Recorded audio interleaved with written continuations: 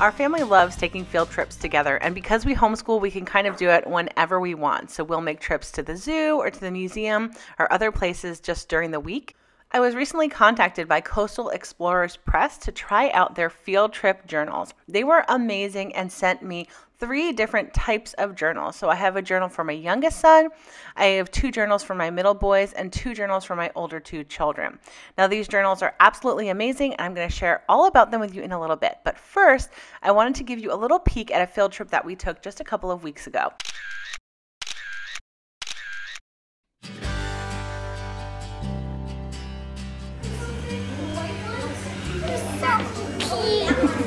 So when we walk out this door, the babies are going to be over here, and I know you guys are going to want to ooh and ah, but try and stay as quiet as you can.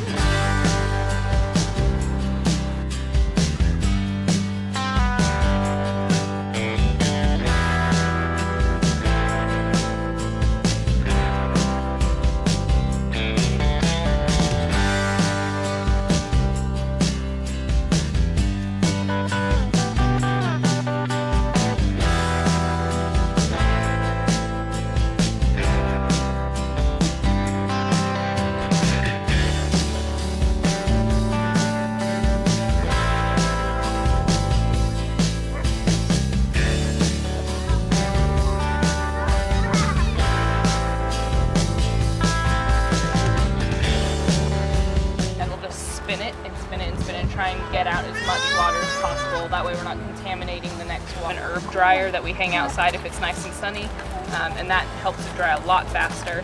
When we pull the fiber off, it's perfectly brushed straight, and it's in a big kind of sheet that people can either pull off to start spinning, or they can start felting, either doing wet felting or needle felting.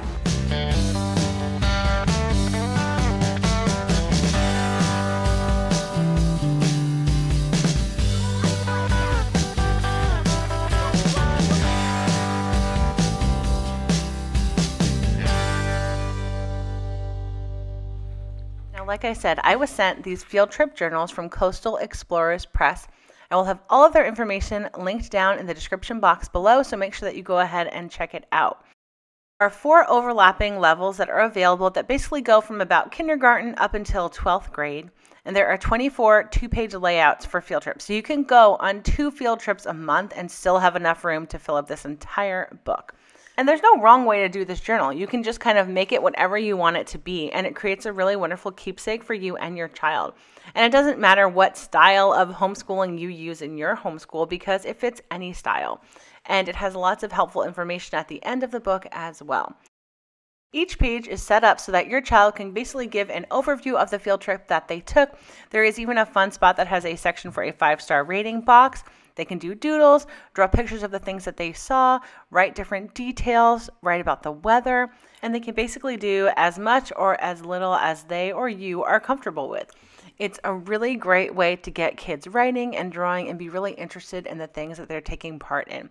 Now, you can choose to take these journals with you, or you can do what we did. We actually went on the field trip one day, and then the following day we filled out the journals while we were at home, so that way we could sit down at the table and write things out. And so that's just the way we decided to do it. But like I said, you can kind of do whatever you want with the journals.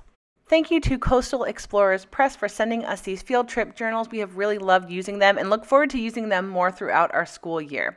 If you would like to get a copy for yourself, go ahead and check out the link in the description box down below. Thanks so much for watching, and have a great day.